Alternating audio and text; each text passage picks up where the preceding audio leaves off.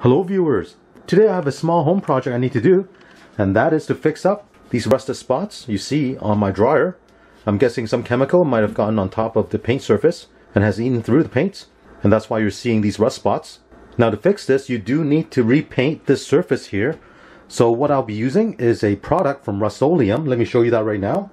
Here it is. This is Rust-Oleum Appliance Epoxy paint. You can get this at most hardware stores.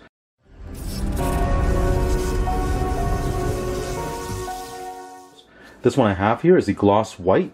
If you look on the label, it tells you it's washable and moisture resistant, so it's perfect for fridge or washers. Now when you use this paint, you'll find that it'll come out a bit thicker than your regular spray paint, and also covers very well without using primer.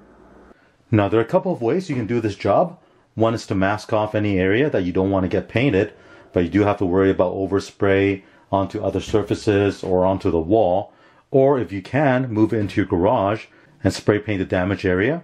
Now for myself, what I'll be doing is removing this top cover that you see right here, and that includes this assembly of the top control panel on the back. Once that's removed, then I can take this into the garage and paint this entire surface. Now make sure you disconnect the power.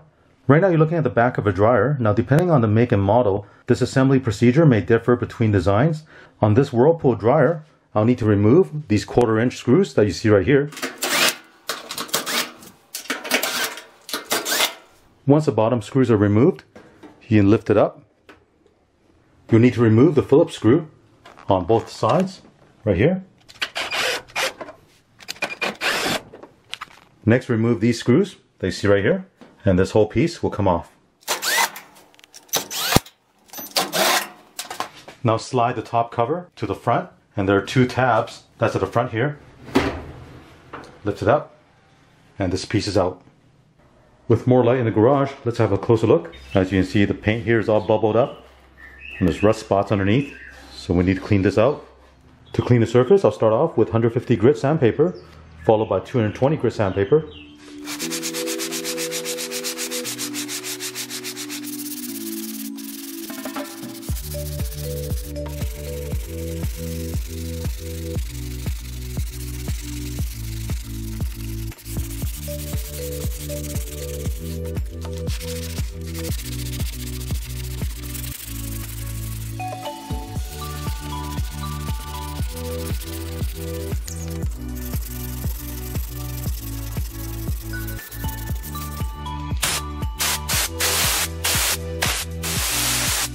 Here's a look at the surface after I sanded out all the rust area. I also took the 220 Grit Sandpaper and roughed up the entire surface so the paint will stick better. Next, I'll take some rubbing alcohol and clean this entire surface.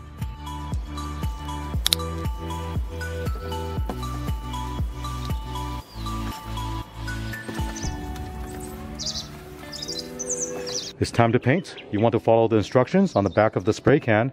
It tells you to paint it 12 to 16 inches away from the surface. Also, the handle time is about 5 to 9 hours, and it'll fully dry in 24 hours.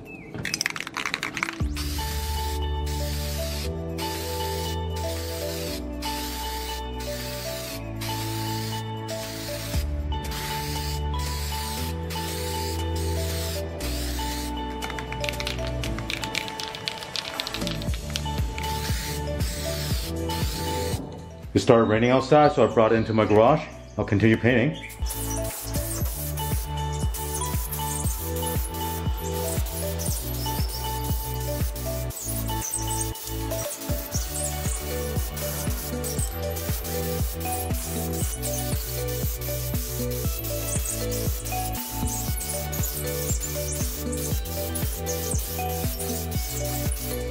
Now with this paint, you don't need to wait 10-15 minutes between coats. It does come out rather thick. Once you have a nice even coverage, let it dry for 5 to 6 hours, and then we'll reinstall it.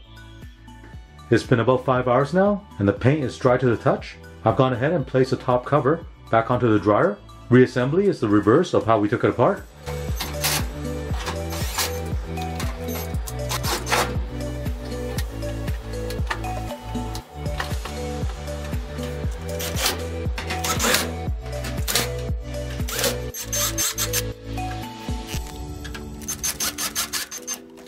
Reconnect the power and the hose.